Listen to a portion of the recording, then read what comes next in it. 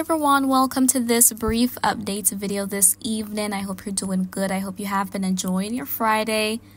But we're looking at what is happening in the Caribbean. So this is the wide infrared satellite view. We can see there's some activity over Africa, and northern South America is also quite active this evening. But look at the Caribbean. Thanks to a trough in the area, we've got a lot of thunderstorms, a lot of heavy rain in some areas. Earlier today, there was quite a bit of thunderstorm activity and even some heavy rain in parts of Jamaica. And then other areas that have been rain deprived, such as the ABC Islands, have received some rainfall or maybe receiving rainfall as I speak. You can let me know in the comments.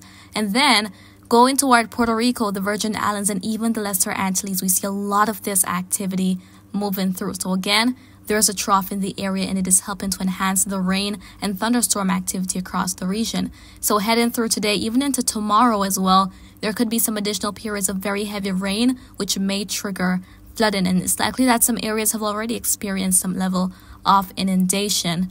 But let's take a look at the forecast. So this is what Euro is showing as we're going to be heading into the weekend. So those green shadings you're seeing, even the spots of yellows that may pop up, are indicative of moisture, the average precipitation rate. So this trough is going to be loitering for the most part and moving out. And we see that some moisture still remains, especially across parts of the Greater Antilles going through early next week to the middle of the week. And I mean, May is really when the rainy season kicks in. And, you know, some areas were forecast to receive below average rain, others above average rain.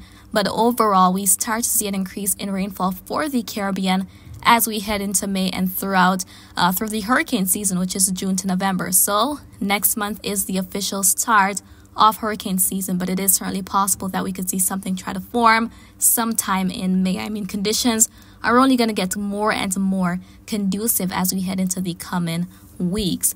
But we've got that trough in the area, and it is what is enhancing rain for the Caribbean right now. So as I said, some areas may receive some additional showers, especially in the northeastern Caribbean, Puerto Rico, the Virgin Islands, Lesser Antilles, even the ABC Islands as well. There could be some additional rain, and some of that may even result in flooding. So please be mindful of that, and please do not take any unnecessary risks. Now, as we quickly take a look at the rainfall forecast for the next 72 hours. So this goes through Monday, the 6th of the month.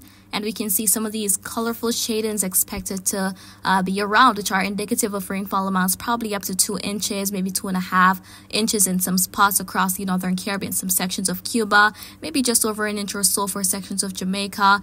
Hispaniola would have that higher chance of rain, even parts of the southern Bahamas, Turks and Caicos, Puerto Rico, the Virgin Islands, and the northern Leeward Islands, such as Anguilla, St. Martin, St. Bartholomew, Seba, St. Eustatius, St. Kitts and Nevis, even Antigua, Barbuda, Montserrat. Those areas may receive some decent rain, and the ABC Islands as well. But the bulk of that is because of that system moving through right now. Again, that trough. Northern South America will also be active over the next few days. We're seeing those very vibrant shadings of purples, indicating rainfall amounts probably up to 4 inches or so in some areas. And then the Pacific coast for some of those Central American territories may also be quite active. But of course, I'll continue to keep you guys posted on all that is happening on a daily basis. So that is what I wanted to share with you this evening with that trough and all that associated activity moving through the Caribbean. And by the way, this is not expected to materialize into anything to say, okay, it may become a depression, it may become a named storm.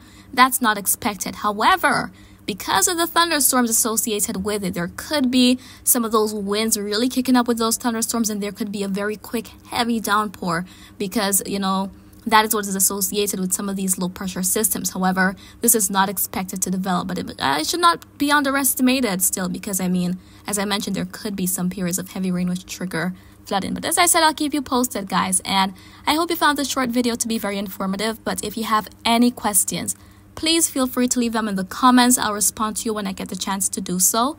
And remember to always be weatherwise.